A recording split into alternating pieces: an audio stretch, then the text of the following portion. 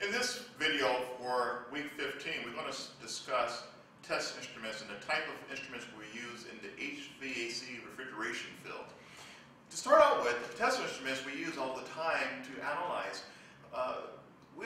We fix things and we change parts out, but we have to use what I consider critical thinking skills by the information that we gain from the issue that we see out there, and make a diagnostic based on facts. The only way we can gain facts is to be able to analyze the system. So using test instruments will give us the facts so we can make a logical decision on the problem to be able to troubleshoot. So we look at this in test instruments. There's many different types of things we use. However, there's things that we must have in our arsenal of tools to be able to make diagnostic repairs on the system. We use hand tools to be able to fix things, but we use test instruments to analyze problems. So there are electrical meters. There are multiple different types of electrical meters we find.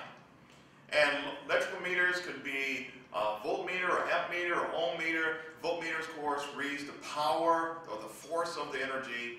The ammeter reads the flow or the speed or velocity of the electricity. And of course, the ohm meters will read the resistance of a electrical circuit. So all those things will make our job easier to understand how the system is operating electrically. So they make multi-testers that may have both volts, ohms, and resistance part of its meter. And more often we use those in the field. They make them digital these days, which make it very accurate and very reliable because there's no moving parts. So digital meters is preferred these days compared to years ago when we had analog meters that had a needle that moved back and forth and can get out of calibration. We had to send them in at least once a year to be recalibrated for the amount of variances that it got off from. So voltmeters, multi-testers is most common, but you can buy separate type of meters that get more detailed. For example, we know that a multi-tester can check for amperage, but it's limited how it can read it.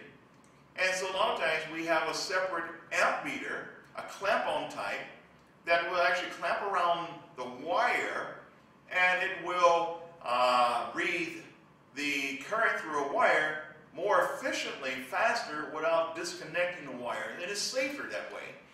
So ammeters is a separate, or a clamp-on amp meter is a separate type of meter we can have, even though we do have multi-testers that can read amperage also.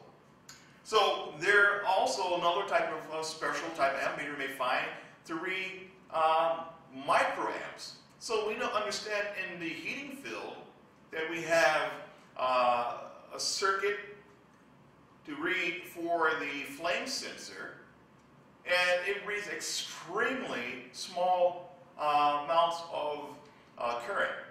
So this meter can read down to 1/1,000,000th of an amp, which is very critical to understand that we have to read this precisely to determine if the equipment is operating correctly, where a multi-tester probably cannot do that for us. So we actually have another type of electrical meter. So there's many different types. Ohm meters, special type of ohm meter you may find. Of course, usually on a multi-tester, it would read most of the time, about 90% of the time, the things we would need. But let's say we need to read something extremely high, like the resistance to ground to windings of a motor. In that case, we need to have a meter that can read in the 1/1,000,000th of the ohms, very high, like 10 million ohms or 50 million ohms, which is extremely high resistance, and our multi-tester may not be able to do that for us. So we may have a special meter, what we call and the omega is designed to only read very high resistance.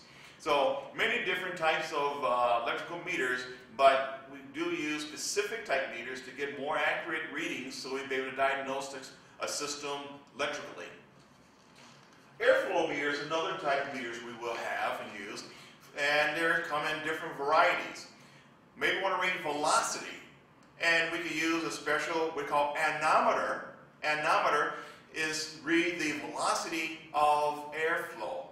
So in this case, that anemometer could be two different types. One could be a vane type that actually got a paddle that spins around by the air movement, and because of the revolutions of that paddle moving or the fan blade's propeller, actually reading the speed of the air.